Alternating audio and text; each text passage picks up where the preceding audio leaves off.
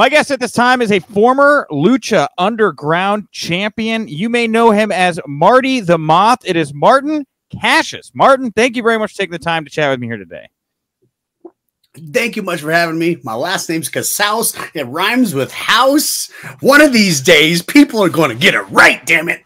I felt so bad because I was like, you should have asked him, Nick. You had like, you just talked to him for like 5 minutes before you started this interview. You had every opportunity, and I blew it, you know? So it's okay. You blew it, and that makes great content. So I can yell at you and give you crap for the rest of this interview now. Well, I'm really not one. I really blew this because I'm Hausman, right? We have the same AUS, and your AUS is pronounced the exact same way my AUS is, and everybody always says Hausman when they meet me, and I did what they do.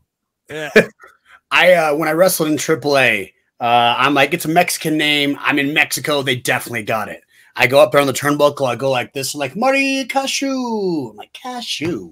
That doesn't even look like cashew. Like, they screwed it up big time in Mexico. So you didn't screw it up as much as the Mexican announcers in AAA. So, well, and you, Nick Hausman. Thank you. So how are you doing right now, physically and mentally? Like, what's the status update on you at the moment? I am better than I have been in years, to be honest. About 2 years ago, I herniated my L4, my L5, and my spine. They read that out. Yeah. And I had to do some extensive recovery and rehab for that. So once I felt like I can move my hips a little bit, I'm like, I got to get into the wrestling ring and rock and roll. So I actually signed up for the Nightmare Factory run by Cody Rhodes and QT Marshall. Yeah. Did 3 months there. And then now I'm back and I'm a free agent. It's time to rock and roll. Okay, because that's the last I really read when I was like looking into what you've been up to. Everyone was saying that you're at the Nightmare Factory, but I'm guessing you're no longer training at the Nightmare Factory then, right? Correct. Yeah, I had to move to Atlanta for 3 months to make that happen. And then now I had a wedding to get to. So I got married last month. So that's another awesome life event. But I had to get back in time. I got back in time from training for like 2 weeks before my wedding. So I feel kind of bad. I like let the planner and my wife plan the whole thing. As long as I was there and showed up and said I do, I figured it'd be fine for me. Yeah. But I got back about a month and a half ago. And then my wedding was a month ago. So back and ready to roll. Nice, man. So I was just surprised in general. I was like, what are you doing training? Like, it doesn't sound like you were so much like training so much as using this as a process to rehab and like re-familiarize yourself with the ring. Yes? Is that more the case? Like, I always love learning. Like, I don't think in wrestling you're ever done learning. There's so many different styles, so many different ways to do things. I figured by going to that school, I'd have that experience. I'd have the right people looking at me. I'd have the connections with AEW. I already know half the roster from Lucha Underground and my past experience. So, but it was mostly a test for me to like, hey, what can I do and what can I not do? Is this injury still affecting me or am I good? And awesomely enough, I am back and it is rocking and rolling and awesome. So I feel great and I'm in some of the best shape I have been in years. So how was it working with Cody and QT? What is it like at the Nightmare Factory? I haven't talked to a lot of people that have had a chance to kind of train down there yet. QT Marshall, I met probably twice before this, but very, very brief. He was over at the Monster Factory before, and I went and did a seminar at the Monster Factory in New Jersey. Okay. I had no idea until I went to the school how knowledgeable that dude is. That dude can just pull out wrestling knowledge out of the back of his head, like so easy. He could just call a match while in there in the ring.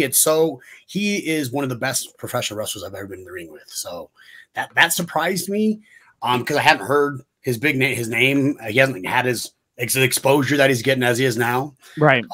But he was one of the best workers I've ever gotten in the ring with. And that, I wouldn't say that's necessarily surprised me, but I wasn't expecting that.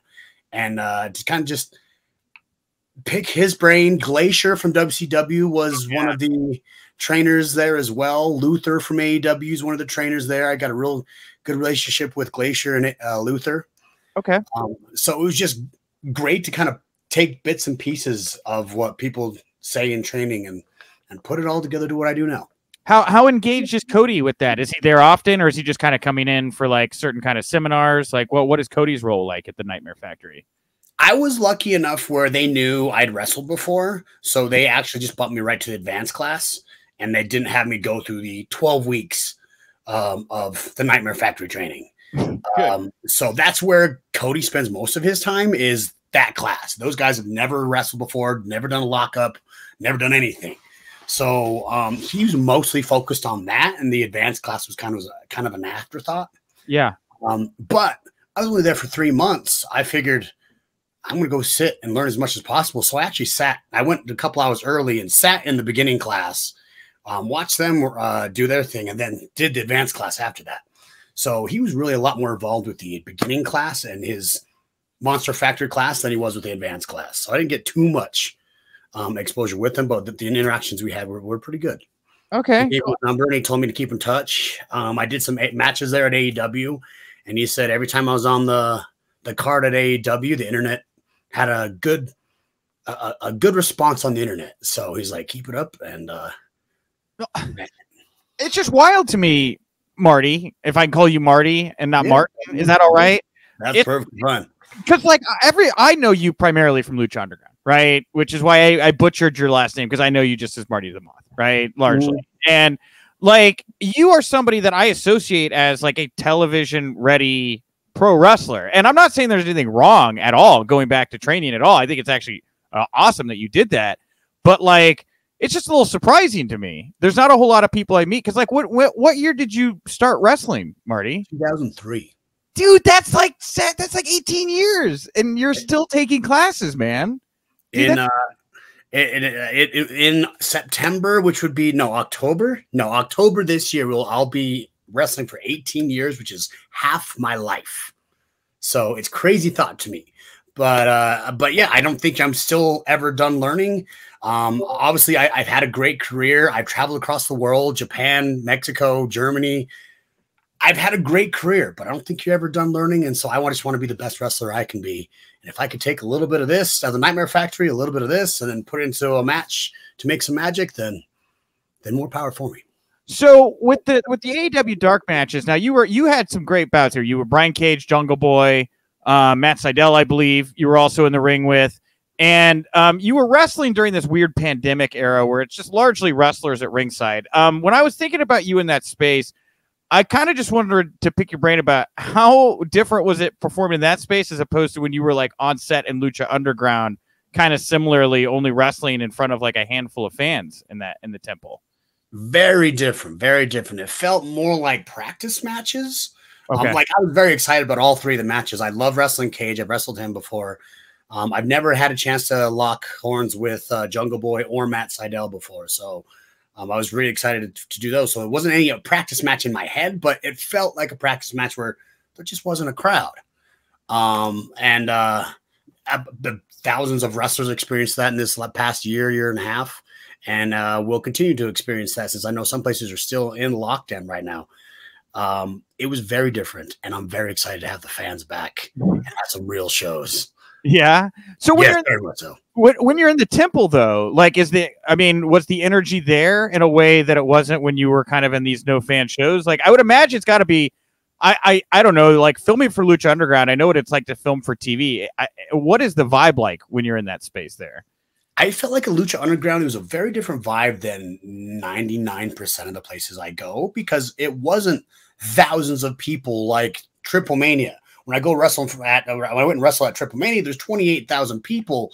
And so you're playing to this back row. At Lucha Underground, you're probably 500 maybe people. It's a couple hundred people, and they're very, very close and very intimate. They even have a chant in the beginning that they legally have to read, like, hey, there may be some bodily fluids and blood going to you. And the fans are like, yeah, blood. Like, and they're going insane for that. Lucha Underground was a lot more intimate. So I don't think there's going to be a place that would felt like Lucha Underground or the Temple, like there was at that first temple. It was still there at the Ice Temple, but that first temple was magical, really. Yeah, and how do you feel about MLW playing in the waters of bringing back Lucha Underground right now with their Azteca Temple? I haven't watched the matches themselves, but I've seen the vignette with Dario Cueto, which I'm not sure where he goes by now. Where's he going by now? I don't know exactly what he goes by now. I think he's just I think they just called him the Boss or El Jefe or something like that. Yeah. I think it's cool. I've heard so many times, oh, Lucha Underground's coming back. Lucha Underground's coming back for years. And now with the current landscape of wrestling, most of the Lucha Underground wrestlers are someplace else. So It's never going to be the same feeling as Lucha Underground. But hey, I'm very interested. They caught my attention with that vignette with Cueto, whatever they call him now. That was El Jefe. And I anytime El Jefe is involved, my interest is piqued. Yeah, and I just didn't know, like, since you were so synonymous with that and you're available right now and have television experience, like, I didn't know if MLW had reached out to you, if there'd been any interaction about possibly becoming a part of whatever they're working on right now. You know, they have not reached out to me at all. I've responded to some of their tweets and stuff, but they've not reached out to me, and I have not reached out to them. I did get somebody's number, so I will be reaching out to them soon. So we'll see if you see MLW with Marty the Moth coming back. Okay, got it. It's pretty cool. They're over on Vice TV now. I'm excited to see what happens with them, you know, when they get back and doing regular shows and stuff again. I love Selena, and I love that they brought back Muertes as he is and was at Lucha Underground. Right. Anytime I could punch him in the face, I'm all for it. So back to AEW here real quick. You got to do these dark matches. Who were some of the people you were working backstage? Who were some? Did you get a chance to work with like Dean Malenko or any other cool producers when you were putting together the matches? Anything like that? Let's see. It was mostly Christopher Daniels was most of my agent for most of those. And he knows me from my past work and stuff. So he mostly just kind of let me to my own vices. Everyone I'd wrestled there are very well respected. Jungle Boy, Cage. So he's like, okay, do your thing there. Just kind of gave me feedback, which was very little feedback on, hey, you could make this a little bit tighter, da-da-da. But it was great seeing him again and working with him. But it was cool having agents again and being back there. I love it back there because I know everybody still. Yeah, exactly. So what's the relationship like there? I mean, it sounds like you left to go get married. Is there an opening you still see to kind of get back because of the inroads you'd made with Cody? Like, yeah, what's the status there with you and them, I guess? Right now, they told me to when they come near my local area, they'll give me a call. That's what's at so far. I have a good relationship with everybody, so I don't think I have any heat with anybody. That's good. But I know they are just transitioning now from the pandemic world to being on the road again. So they'll see where the dice fall once they're back on the road, and then we'll see what the future holds for me. Did you ever get to pick the brain of Tony Khan or anything like that? He was always constantly moving, like Vince McMahon was when I was out doing WWE stuff. He was very hands-on. I did he came up and said great match to me every single time and gave me a little bit of feedback on certain things that I do a thing in Lucha Underground where I pretty much am a serial killer in Lucha Underground. Correct. Yes. Kidnapping, torturing people. Yes. I understand the whole exactly. Thing. So I'd grab people by their mouth and drag them like dead bodies, like a serial killer would. Yes. And it was super fun for me and individualistic, but that was, they said, hey, anything with the mouth is kind of Britt Baker's thing right now. So kind of adjust around that. So I kind of adjusted a few things and then I went to a choke thing instead of dragging people by their mouths. So a few adjustments, but he came up to me after every single match and said, hey man, good job. He came up to me the next day after 2 out of the 3 of the matches and said, hey man, great job. It's good to see you. But while he's doing that, he's also running and jogging, backpedaling to get to work. Right. So it's always like, hey, thanks man. Good job. Thanks for having me. Okay. Good seeing you, Tony. Sure. Yeah. So he was very kind to me while I was there. And he gave me a little bit of feedback of stuff to change. I changed it and we'll see what happens in the future with that. So you brought up how he reminded you a little bit of Vince, like your time in WWE. Man, I always like going to get to look in and research the people I'm going to talk to and kind of remember things. Right. And I had totally kind of blanked because it's been so long ago about like your time in Tough Enough, man. And like how you were really like breaking through and then got injured. And I had completely forgotten that happened. When you look back on that now, like what are your reflections on the way that kind of opportunity ended for you with Tough Enough? It's a trip, to be honest, because that was literally 10 years ago from the time that I was at the Nightmare Factory. So, like I have a thing on my phone called Time Hop, so it'll show up stuff that I posted from years ago. And all the Tough Enough stuff was happening as I was there. I was like, 10 years ago, I'm picking the brain of Stone Cold Steve Austin. Now I'm getting to pick the brain of QT and Cody and Glacier and Luther and all these people that have done such amazing things. So it's a trip that was exactly 10 years ago from this point. As far as the way that went, I tried not to play the what if and throw in scenarios of what if my ankle didn't break, because who knows? I could have won the thing. I could have gone in there and like the winner of the show been adios in the year. I could have done that. I could still be the WWE. I don't know. I don't want to play these what if games because then I'll just tear myself apart and there's nothing I could do about it anyway. Was there any talks after you got injured and left the show about like because you made it pretty far, right? Like you were pretty deep in the season when that happened there, and a lot of people were really behind you. Was there any talk of like, hey, go home, get injured, go heal up? Maybe we could do something with you after the fact, or was it just donezo from the moment you got injured and left the show? As far as perspectives, they didn't tell me, hey, go home, we'll be in contact with you. But Stone Cold Steve Austin gave me his cell phone number. He was very, very kind. Yeah, I was wondering about that relationship because I would imagine as a guy, because he had some injuries that he had to overcome, I would imagine off screen there had to be some kind of conversation between the two of you. There was. In fact, I really think he was the one that like mostly cared about how professional wrestling ended up after his career was over, because he's the one that gave me his phone number. He's like, hey, send me some of your matches if you want. Let's keep in touch. Send me some of your matches. If you want me to critique them, then I'll critique them. I'm like, okay, I'll send some matches to Stone Cold Steve Austin. Get them critiqued. But I didn't hear anything from the WWE. It was always through Stone Cold Steve Austin, which I have no complaints about. Right. That's a pretty good bid. I invited him to my wedding anyway. It was worth the shot. Shoot your shot. And he didn't come? He didn't come. He's buying a new house in Nevada. So that was right in the middle of that. So priority. He spotted back. Priority. Yeah, well, at least he got back to you. That's pretty cool. Yeah, it blows my mind when I look at my phone. I'm like, I have a text message from Rey Mysterio, Stone Cold Steve Austin, and all these other people that are like, what is my life? Yes. Steve Austin, Rey Mysterio. Oh, Nick Hausman, right? Hausman. Did I get it right? You know, Hausman, whatever. I got it just as good as he got my last name. Okay, got it. Wonderful. So with that, I mean, like you did leave a good impression, man, right? Obviously, Steve liked you a lot. I remember watching that season. I was a fan of yours. I know a lot of the people were a big fan of yours. Do you have a relationship still with WWE? Is there any talks, or have you gone to a tryout in recent years? Anything like that? I think after Tough Enough, I did a tryout at the Performance Center. And then really not too much came out of that.